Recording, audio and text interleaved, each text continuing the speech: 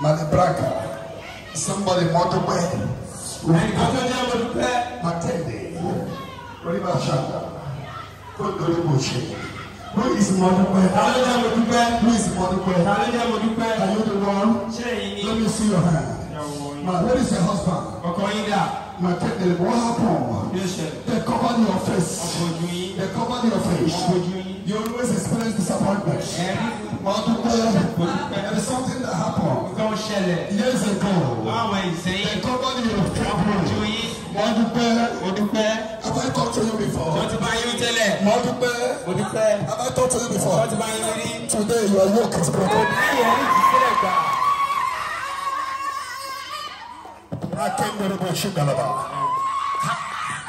I set you free, MODUPE. I command you, I cover your glory. To scatter by fire. To scatter by fire. To scatter by fire. To scatter by fire. Let her go.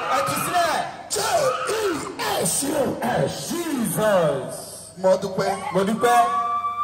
This man will come. Abandon you. Another one will come. Abandon you. Because they covered your face. In your father's house. There is a woman. A woman. In your father's house. That covered your glory. Today, my yoke is broken.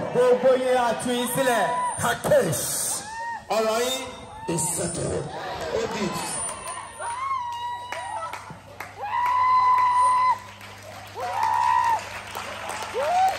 Give me olive oil. Shakata. What is a prophecy with instant solution? Shall we come for testimony? Are you surprised how her name was mentioned? Are you surprised how her case was mentioned?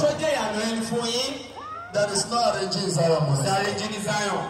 This is a Yoruba community. I know any of you. The same thing that happened in Zion. That happened all over the world. I am here. For the Spirit of God is the same yesterday, today, and forever. Because you are here, your case is settled. Get ready, you will give testimony. They need to. I'm coming to Zion. They will see what I'm praying. I'm reading Bible yesterday. They say I'm reading, but don't worry. Start. We'll give you the fasting. You will start prayer. Since you do, you will give testimony. Oh, thank you, Lord Jesus.